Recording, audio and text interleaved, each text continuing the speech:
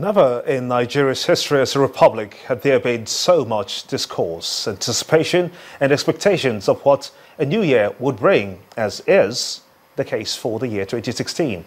Channel's business editor, Bosun Omofaye, gives a sneak peek of what Nigeria's economy may look like in the new year.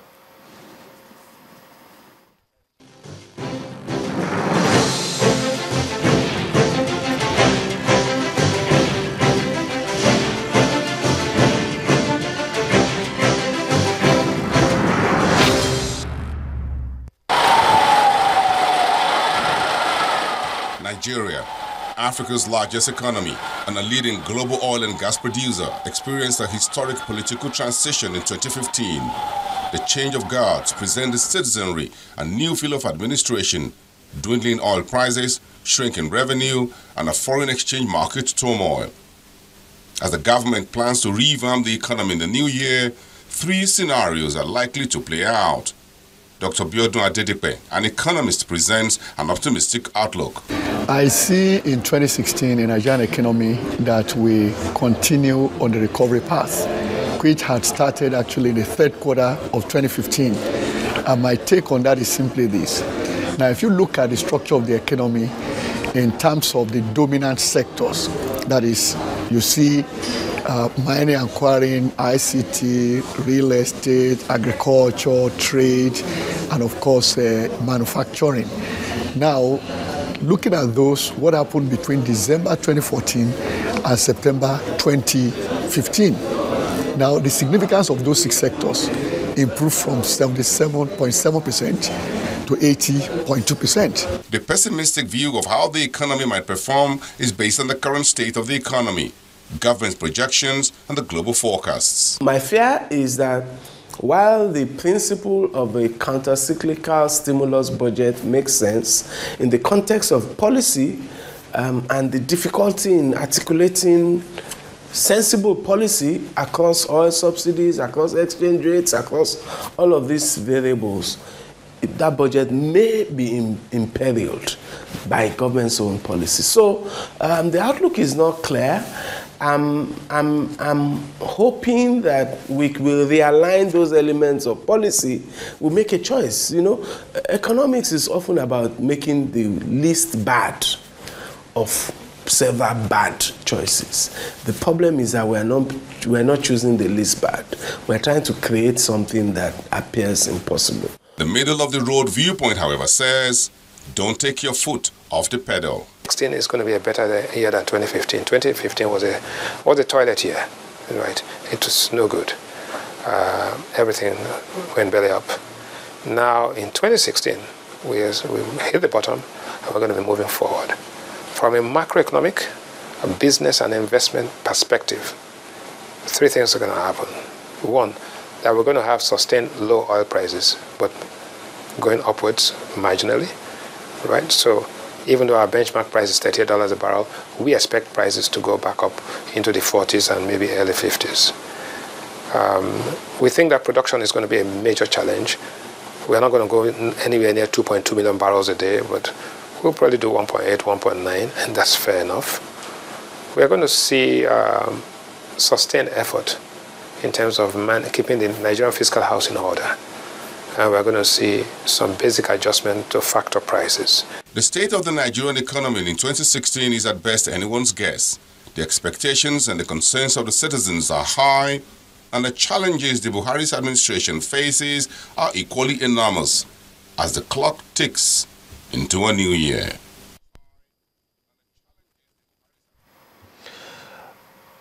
For further details to what the economy holds for the country in 2016, I'm being joined on the news at 10 by Professor Pt.4. I want to thank you so much indeed for joining us at this time. This is what we know. The primate of the Anglican Church of Nigeria, Most Reverend Nicholas Oko, has asked Nigerians to strive for integrity and good options in 2016. Is integrity an image concern for Nigeria? Let's begin with that. Well, certainly.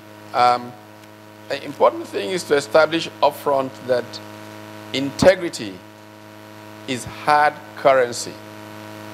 It's important in business, It's important in how society organizes itself. I hate to keep going back to some book that was written years ago on corruption and development in Africa. And the authors opened by saying that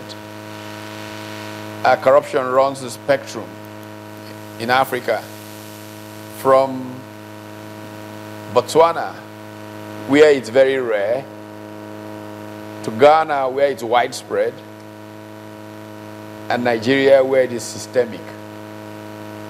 You can imagine that anybody trying to do business with Nigeria will be a lot more careful. And this results in high transaction costs. So a Ghanaian business will certainly be more competitive than a Nigerian one ordinarily because of perceptions of integrity. So integrity matters, and it's got to be something that we invest a lot in trying to build, because reputation is not earned overnight.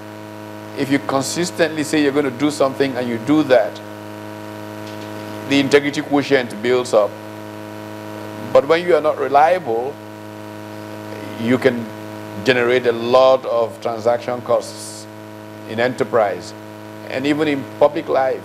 If people don't trust you, many of the wars that have been fought in this world have been fought on misperception, which comes from the absence of integrity.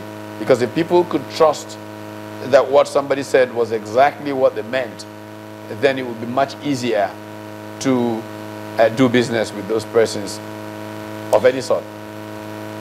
If I may just ask you, what's your take? What's your economic outlook for 2016? Well, 2016 is a year that's going to be full of challenges. But for me, challenges mean opportunity. I think that our country's economy, its structure, has been so poor for so long that the challenges of 2016 hopefully will force us to do the needful in terms of changing the general thrust of this economy.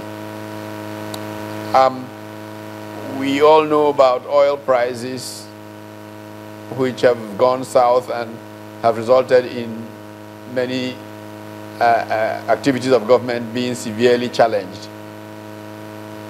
Professor Now, there are Pt.4. speculations that it could go as far down as $20 or $16. Now, if prices go to those levels, surely we will be forced to recognize that Nigeria has greater advantage in many things that are not oil-based and can create an economy that has greater possibilities than these oil-based, oil-dependent economic arrangements of today. So, just that alone, which is a big threat to many people, is for me an opportunity. And the main news again.